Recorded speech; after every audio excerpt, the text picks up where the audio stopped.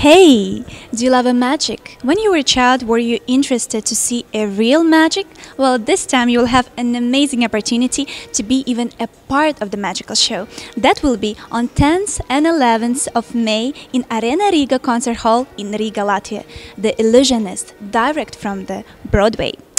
This time they have a round trip to Austria, Bulgaria, Germany, Switzerland, Sweden and of course Latvia. So today, one of the greatest illusionists of all time, Luis de Matos, gave an exclusive interview to the Mob Mag. So watch it. Hello Luis, it's really nice to meet you here in Riga, in Latvia. As I know, you said it's the first time here, right? Yes. So how do you like the city? What have you already seen so far here? Well, the only thing I saw so far was from the airport to the hotel where we are staying, and so I haven't seen much, but I saw enough to love it. I mean, first of all, I love to hear you speaking. I love the sound of the language. I don't understand a single word, but it's really nice to hear.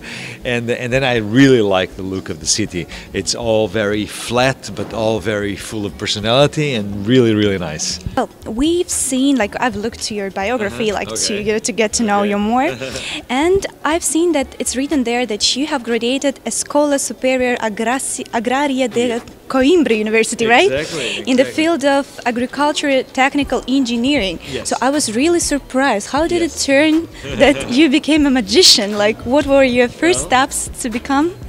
First of all, I must say that your pronunciation is superb of Escola Superior Agraria de Coimbra. I was trying. No, that's great. So that's the first thing. The second thing is I always have been studying and having magic as a hobby. And when you are very young, it's not a good idea to tell your parents that you want to be a magician when you grow up. So For them, it's like not serious thing, right? So kids, if you are watching this and if you want to be a magician, do not tell your parents. I'll tell you the trick how to do it. It's very simple. So listen. They wanted me to study, and if I study, they will be fine with the way I use my time with my hobbies. So that's what happened. I was always a good student, not because I thought it was important, but because if I have good grades, they will allow me to do my magic. So that was what happened. I lived in Coimbra by myself since I was 15, and then I continued studying, and I finished university, and I was even invited to stay there working at the university on micropropagation in vitro of a special flower known as bird of paradise. The scientific name is Strelitzia regina, but that's not important. Were you a good student? I was a good student, and that's why they invite me to stay there. I was one of the two that year became part of the Ministry of Education. I was a normal employee of the state.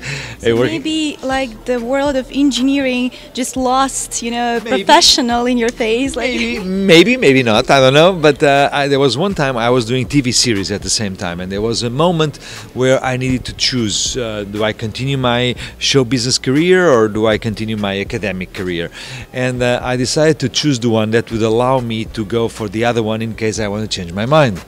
And if I decided to continue the academic career, I could not become an entertainer 20 years later. But by choosing being an entertainer, if I stop having pleasure in what I do, I can still go back to the academic career. I guess many of our audience, like people in our audience, will be really interested. What kind of books should they read? How they should teach themselves to become magicians? Well, it's a very interesting question, and I believe some years ago I realized that the information out there is not very good. There are many times there are a 7-year-old kid doing a trick and explaining how to do that trick, which that's okay, that's cute, but other 7-year-old kids, they might see that video on YouTube and they think that's how you should do, and it's not. So what I've done is, together with some other friends and with many magicians around the world, we decided to create something that people can actually look up, which was done in my studio in Portugal, called Essential Magic Conference. And the Session Magic Conference was the best magicians from around the world. They would gather at my place, and we would share lots of secrets. We did this 3 years in a row, live for 74 countries, and we believe that we changed a little bit the generation that was in touch with us. And after that, there's also another thing we have created, which every time I can, I challenge big masters of magic to publish their material, and the audience can access that material through another website called Essential Magic Collection. And this is a way of actually learning from the masters and learning from the people that have done it and have great joy in teaching and sharing secrets. Could you please tell more about one of your biggest projects, the Studio 33? Well, Studio 33 is the consequence of the fact that for 23 years now I have been working with the same team. Usually an artist has an agent and a manager. I never had an agent or a manager, but I have a team that works every day for 23 years, and every day we develop new material, every day we work, we build, we construct, we get frustrated, we try, we fail, we succeed, and it's the team with whom I do, whether it is a big inauguration, opening of a stadium like I did of Porto Football Club, or a smaller show, a corporate event, or a magic festival. And they are on tour with me as well when we come to Riga with the Illusionists. And you're also producing a series of street magic festivals. How did you come up with that idea to gather such, great performers from all over the world? And what were the maybe hardest things that you were facing during the path of creating that? Well, first of all, thank you for being so well informed. Well, I believe that some people never saw a magic show. And when you ask them, "Oh, do you like magic?" They say, "I don't like magic very much." And then you ask them, "Have you ever seen a magic show?" And they actually go, "No, I never saw it." Well, that's the reason why they don't like it, because they think that magic is something very old, and they are all the same. All magicians produce rabbits from top hats, and they do tricks with silks and playing cards. And it's not like that. I mean, nowadays there is an incredible magic being performed and created in an incredibly contemporary way. So it's impossible that people do not like magic. What might happen is like saying that I don't like music. You might not have heard music you like, or you might like a specific style. But no, in general, you must love magic for a simple reason. Because magic makes reality what is impossible. And you can see it with your own eyes. Very, very close. And I believe that if there are more magic shows, whether they are in the street, in the theater, in the Riga arena, on TV, everywhere, the audience will be exposed to different kinds of magic. And by being exposed to different kinds of magic, they will see and learn about all the styles, all the different ways of challenging the ability to dream and energizing our native, as human beings, ability to be wondered, to wonder about, to be our sense of wonder, yes, and be amazed, correct. It's some kind of the way of people perception, right? Yes. It depends on that. Yeah, I think what magicians do, we manipulate the perception in order for people to have the clear feeling that what they are doing, it's happening. No, what we do, we use tricks to create illusions, and then the spectator, he can transform those illusions in real magic whenever they come and see the show.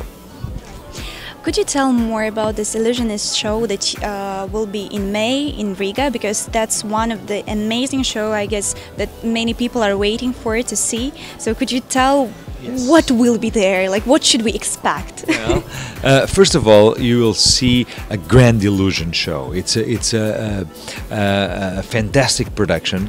It's a production that has been on the road with me on this version for 5 years now. We have been everywhere in the world, and we have done from Sydney Opera House in Australia to Auditorio Nacional in Mexico to Dubai, Abu Dhabi, Moscow, London. Take me with you, please. I also would like to travel. So the reason why this show is so special, it's because we are on stage 7 magicians. Well, each of these magicians you could go and see our own show. The full evening show of Magician 1 and 2 and 3 and 4, 7 different styles, completely different styles. But if you come to see the Illusionists at the Riga Arena on the 10 and 11 of May, what you see is in the same evening you get the best from these 7. So it's an ensemble show with beautiful original music, with a fantastic set design, and it's a show that has the best of the best and was created to not be forgotten. So please give us the benefit of the doubt and come see us at the Riga Arena. You won't regret it. I think that if you like magic, you will love this show. And if you don't like magic, you should come as well, because we will change that opinion. You will start loving magic after this show. I guess people will do that. Could you also tell more about your personal style? Like, what are you more emphasizing in? Well, I like to do magic with normal objects. That's one of the things. I like to do magic that is not formatted. So when I create a new illusion, I don't follow rules. I create what the inspiration gives me. I look around, I hear music, I see movies, I talk to people, I understand what are the dreams of the audience, and I try to somehow reinterpret those dreams or those criticisms or those opinions, and in a way take that inspiration and reinterpret that inspiration in the world of illusion. So myself, I don't know what are the characteristics of my job. I'm sure that people that know many of my creations, they can start finding the connection, and they can say, oh, I understand what is his style.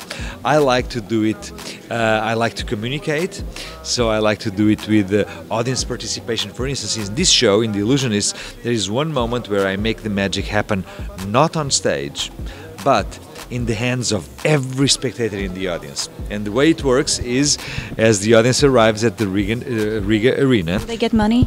Not money, but they will get an envelope. They will get an envelope with money.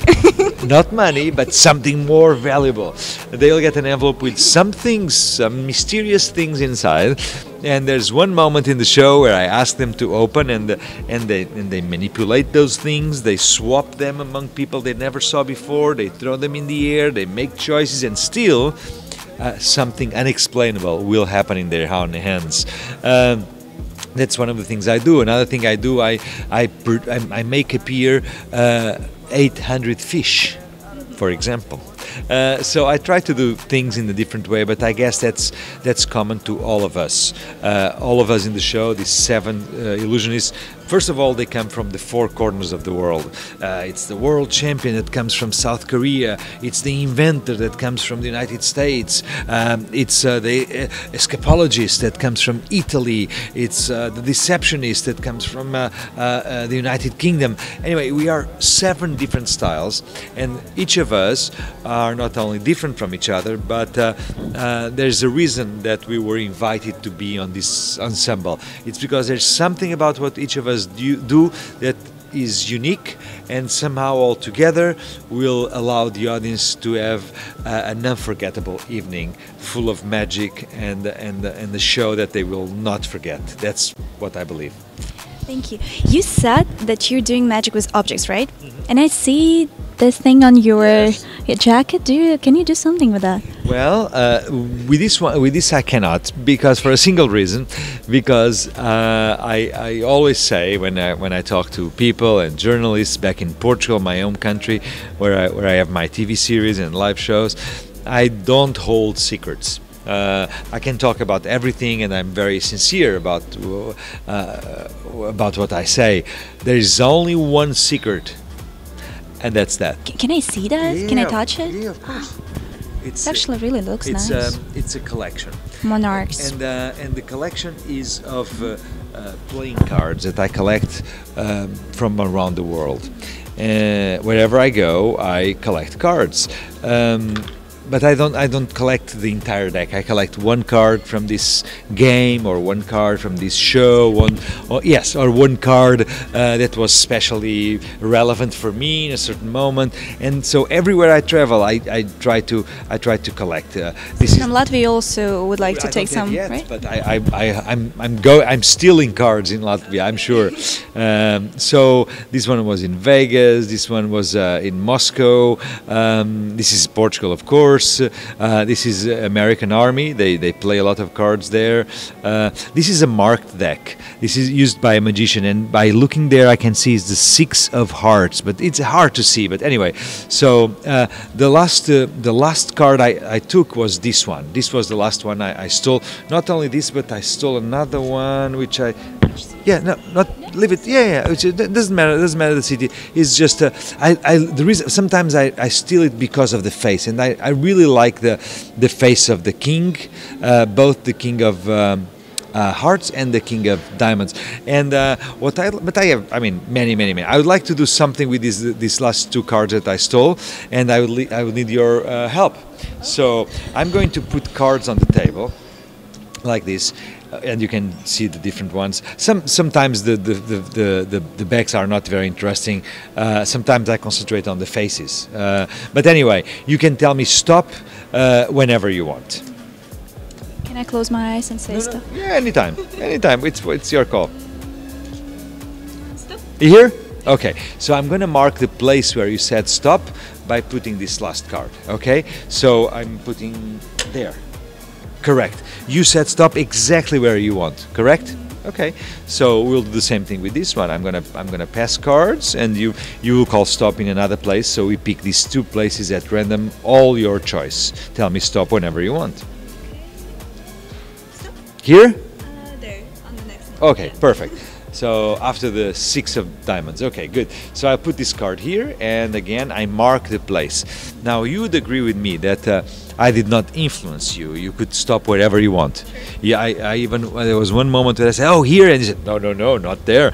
One insisting, more. yeah. Yeah. Okay, great. So because it's very important that you are absolutely sure that you stop wherever you want. Correct? Correct. So let's see exactly where are the cards. And so let's see, let's find them. Okay, here is one. This was the King of Hearts, and this was the other one where you asked me to stop, which is the King of Diamonds. Well, let's see exactly what's the card that is exactly next to this one. In this case, yes, it's this one. Okay. And when you asked me, you could have stopped anywhere, but you stopped exactly next to a card that has a connection. See, look, you could have stopped anywhere, but there's a little bit of a coincidence here. You would agree, right? Maybe not very obvious, but there is a coincidence because there's nothing like this anywhere else in the deck. But that's not the only coincidence I can see here. I can see another coincidence. I can see, for example, that you stopped exactly on a card that has a back that is very similar, and this is a coincidence, right? Maybe we have the same thing here. Yes, that's a big coincidence. You're very good. But if we want, we can continue looking for coincidences. For instance, let's see here if we find another coincidence here. Yes, there's another coincidence, and here maybe. Yes, that's another coincidence, and even I am surprised. Very, very surprised. I tell you why. Because I have a rule for the cards I collect. And somehow this is not according to the rules, because I must confess that every time I steal cards, I always steal only the Ace of Spades. So every card is actually the Ace of Spades, except the ones that you decide to stop at. And this is really special. It's really amazing. But this is nothing. You should come and see the Illusionists in May 10 and 11 at the Riga Arena. That's the most important. Thank you so much. Thank you. It was that was wonderful. Thank but I would you like so to see much. something else. But Thank you so much. It was a big pleasure, and I hope to see you as well in May. for sure, we will be there. Thank you.